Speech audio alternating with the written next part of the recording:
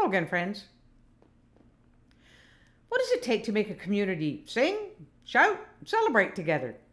Winning a national or international sports championship certainly fits the bill. In today's psalm, we have a picture of a community filled with joy, but there's no sports event. Shout for joy to the Lord, everyone on earth. Worship the Lord with gladness. Come to him with songs of joy. Know that the Lord is God. He made us and we belong to him. We are his people. We are the sheep belonging to his flock.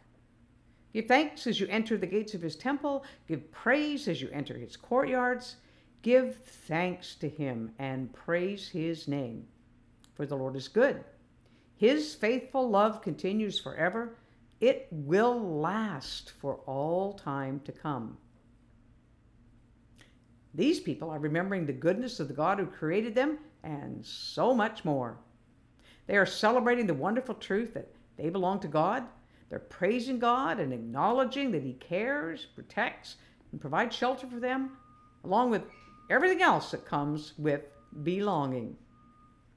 We see lots of good things around us, but there's something that goes much deeper within us when we experience ourselves loved and having a sense of belonging.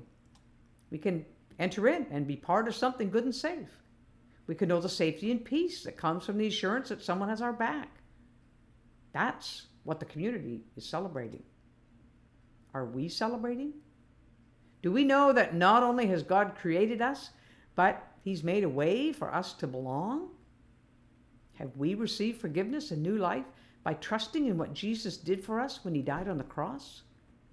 Are we coming close to God today with confidence? Because we believe and are trusting that when Jesus washed us clean from our sin, guilt, and shame had to go too? Heavenly Father, we believe that you love us and will always be good to us.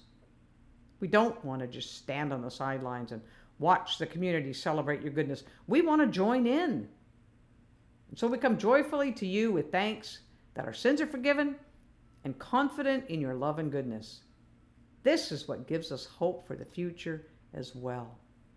We need the love you generously offer, and so we surrender our will and our life into your care. Amen.